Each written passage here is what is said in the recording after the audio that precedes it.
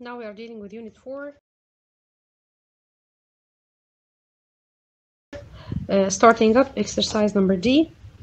Exercise number D is relevant to the starting up, where we are discussing what makes a successful businessman.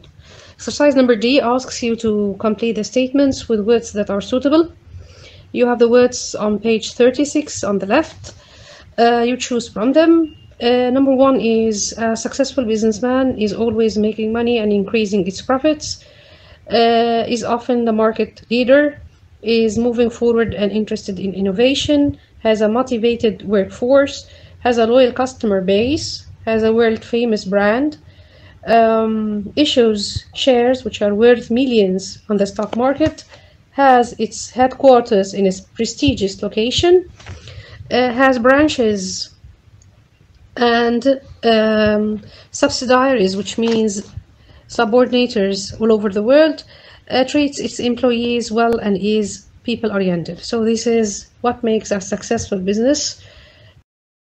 Now we move to exercise number A in the vocabulary. We have a reading passage relevant to prefixes. We have several prefixes which we, in exercise number B, use them to match to their meanings. If you are searching, for example, in number 1 for a word which means too much, we're going to find the word over. Better and more than, we use the word out, like outbid, for example. Badly is like mismanaged, again, as an example. Extremely means ultra, for example, like ultra-modern. Former means ex or previous. Opposite, you start with D. Delocated or something, deregulated or something like this. Also we have with, which means co. Too little means under, and again means re. Exercise number C asks you to cross out the words in each group that does not follow the prefix in bold. You can say underperform, underrate, undercharge, but we do not say underprofit. We can say co-producer, co-worker, co-author, but we don't say co-boss. We say relaunch, re-engineer, relocate, but we don't say redecide. And take care that engineer here is used as a verb. Overspend, overestimate, oversupply, but we don't say overlose. Miss, it's mismanage, misjudge, miscalculate, but we don't say mislook. We say outproduce, outbid, outclass, but we don't say outwin. We say ultra efficient, ultra cautious, ultra modern, but we don't say ultra big. We say ex-boss, ex-director, ex-employee, but we don't say ex-staff. We say demerge, denationalize, deregulate, but we don't say degrow. Exercise number D asks you to complete the sentences with words from the same exercise that we have just done. The first one is done as an example.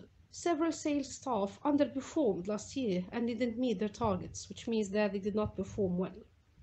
Smith and Turner were the two co-authors of the report, means that they were working together. We will relaunch, means that launch once more our product as soon as we have finished the modifications. Number 4, sales are very disappointing. We overestimated the number of people who would buy our product in Asia, which means that our estimations went beyond, what is supposed to be. Because the company has been mismanaged for years, we're close to bankruptcy.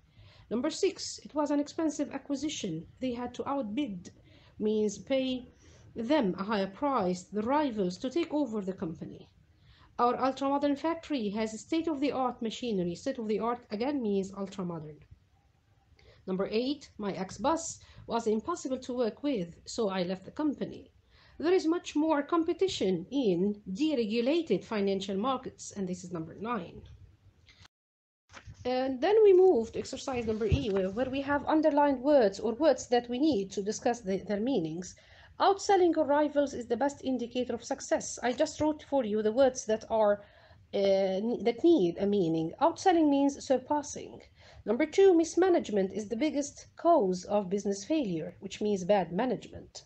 Number 3, rebranding is often a pointless exercise. Rebranding means changing the corporate image. Underfunding, which means below funding, and overstaffing, which is more than staffing, are the quickest way to failure.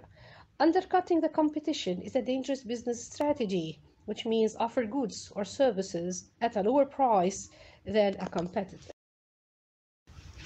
We move then to the reading passage, exercise number B, where we have an exercise asking us to match the words on the left with the words on the right to form word partnerships.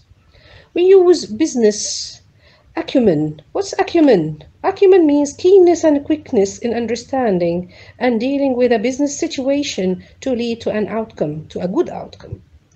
Number 2, it's economic crisis. Number 3, annual sales. Number 4, retail outlets. Number 5, turning point. Number 6, buying spree.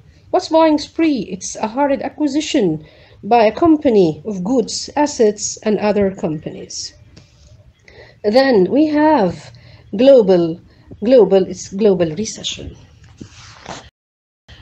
Finally, we have a part in this unit with which we end. The unit is relevant to the usage of the present and past tenses. Using each tense has a specific purpose and becomes clear when we put them in sentences. Exercise number A asks you to label the tenses in these sentences based on the article on page 39 and say why those tenses are used. For example, number 1 says, in recent years, Slim has begun to stretch his tentacles north. The word has begun is a verb in the present perfect, which is composed of has or have plus past participle. Here, we use it to announce news. Has begun. Aged 11, number 2, he invested in government saving bonds. Aged 11, he invested. Invested, this is a verb in the simple past tense. The simple past tense is usually used to indicate or describe completed actions or events which took place at a particular time or over a period of time in the past. Okay, well then we move to number 3. He remains frugal in his tastes. He remains, this is a verb in the simple present. This indicates a situation which is generally true. The present simple describes actions, situations which are generally true.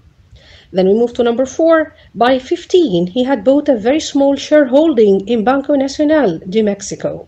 He had bought, this is the past perfect. We use the past perfect to describe an action which is completed before a time in the past. Number 5, Slim is currently looking at investing. Is looking at investing in distressed assets. Is looking, this is a verb in the present continuous tense. The present continuous tense is used to describe current or temporary situations. Okay, this is the usage of these words. Okay, thank you very much. This is the end of Unit 4.